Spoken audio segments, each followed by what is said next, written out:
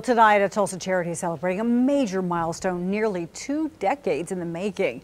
Filling the Void's tagline is "We Feed the Soul," and they've been serving meals to homeless and struggling Tulsans since 2003. 2 News Oklahoma reporter Tony Russell is here in the studio tonight. And Tony, how many meals have they served?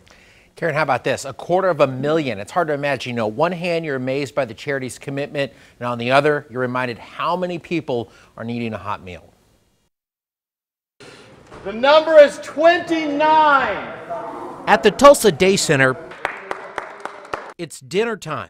And on this night, Filling the Void is feeding homeless Tulsans. When you start out, you never think about the milestones. And so when we started out, it was always just about going out the next week and going out the next week. And then the milestones started racking up.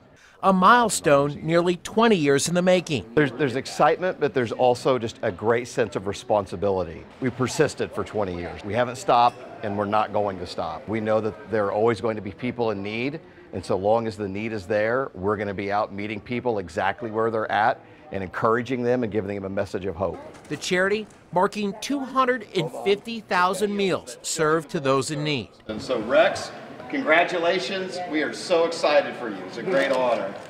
The idea of it is just fantastic. To think we've served 250,000, that's just awesome. Karen Rose volunteered nearly 2 decades ago. Kelly approached me one day with this idea that he had for serving the homeless, and I just fell in love with it immediately, and I've done it ever since.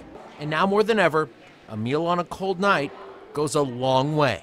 It just touches your heart to think that we've done this, we've lasted this long. I mean, we could have failed early on, but our hearts are everybody that works this ministry. We have some very faithful volunteers, and everybody loves what they do. Karen reported on this last week, but it's very important to note, Tulsa Housing Solutions, they do this head count about month to month.